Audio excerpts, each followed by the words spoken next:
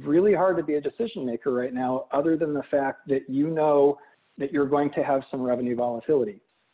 Now, from our perspective, and having been a budget person at a utility myself, most utilities in most parts of the country, again, Captain Obvious, you're going to get most of your revenues, or a disproportionately large share of your revenues, between Memorial Day and Labor Day. Good old outdoor watering. Whether you have water conservation mandates or suggestions, that's still going to be a big spike in your revenue curve. So let's say that it's mild, it's rainy, and I know that that's sort of the opposite of what's going on in California generally, especially right now, you're heading back into a drought. But let's just say that you have an unfavorable variance to budget because of weather, and it's almost always because of weather. So you're sort of shrugging your shoulders and saying, we're used to revenue volatility. That's no big deal. You know, it happens from time to time. Sometimes we kill it versus budget. Sometimes we don't hit it versus budget.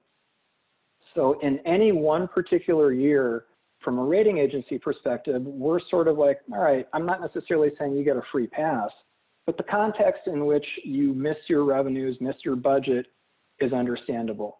So you as the steward of the financials, the owner of the purse, what sort of questions are you and conversations are you having with your colleagues down the hall in engineering?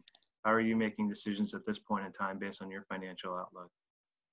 Yeah, I mean, I think because we've got some fairly significant reserves, we're looking at this, frankly, as a time of opportunity to maybe be able to do some different investments. We're not really seeing it, you know, I talked about our connection fees and the fact that we use connection fees to help pay for new capital. It's just not enough of a significant impact yet that it would really impact our capital program and some of the things that we're going to do.